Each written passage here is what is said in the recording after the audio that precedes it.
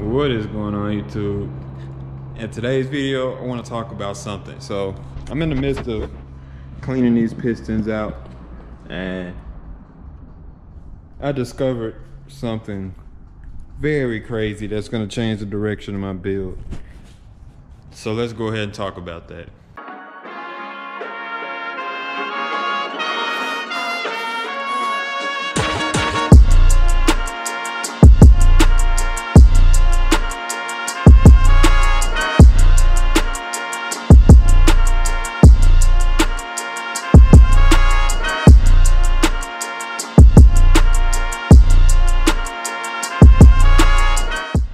Alright, so welcome back to my channel.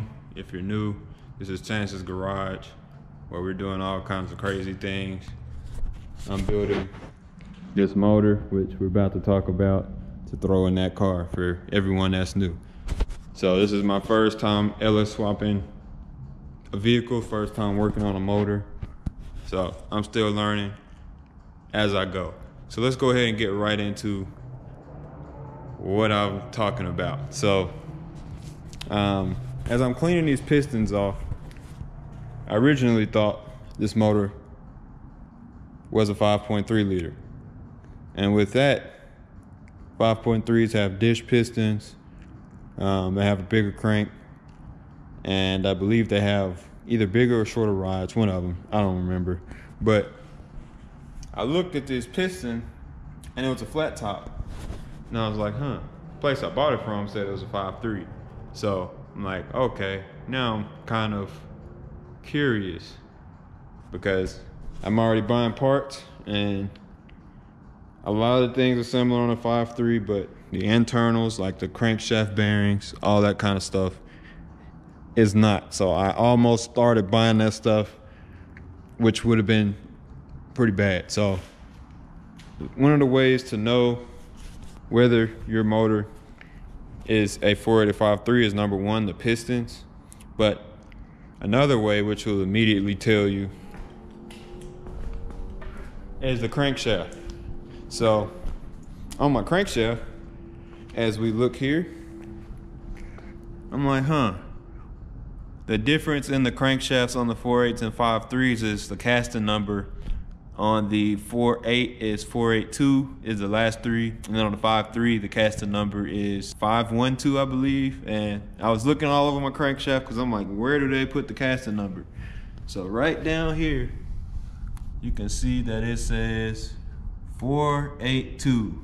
So I indeed have a 4.8, which a lot of people be like, well, that's kind of a bad thing, you got ripped off. But in my case, for what I'm trying to do, this might actually be a good thing in disguise, because I do plan on boosting this motor. I wanted to rev it out higher. This being a 4.8 actually might be better for that. I don't know everything about these motors, but I know that with the rotating assemblies in the 4.8s, you can rev them out higher. But the pistons being flat top pistons, I think they're a little bit better for boost as well. So the only area of concern I really have is this sloppy stage 3 cam I have sitting right here.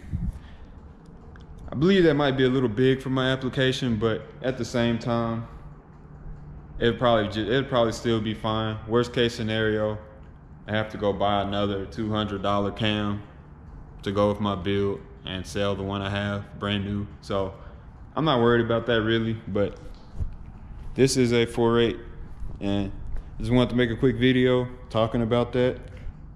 So I'm not 5.3 swapping this car, I'm 4.8 swapping it, which means, I don't know, I can probably have the same goals. It might just take a little bit more turbo or PSI to do it. So, I mean, I'm not mad that this is a 4.8 at all, again, because where I lose displacement, I gain the ability to rev the engine out more. So there's a lot of research that I have to do, because everything I've looked up has been based on a 5.3. So we're gonna figure all that out, but I want to give y'all a quick little update on my first piston I'm cleaning up here.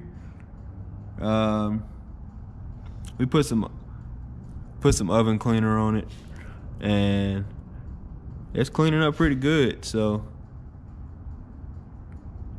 it doesn't look that bad. Still got a lot more work to do, but I'm gonna keep cleaning this, and when I get done, we'll be back. So I'll make a video of me cleaning my 4.8 pistons, and we'll do it. But I've been suspicious of this motor since the last video when I pulled the rods. I don't know if I just mentioned that, but I've been suspicious since then, because I saw the flat top pistons. I'm like, 5.3s don't come with flat top pistons. What's going on here? And sure enough, this is a 4.8 liter. So I'm actually a little bit more excited that this is a 4.8, because I believe it's gonna work better for what I'm doing.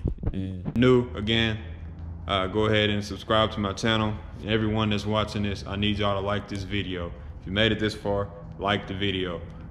My video is getting like 5 likes and I have 100 views. So haven't pressed that like button by now, go ahead and press it. I'm telling you to right now. So thank y'all for watching this video. This build is getting crazier by the day, and y'all take it easy, and I'll catch y'all on the next video.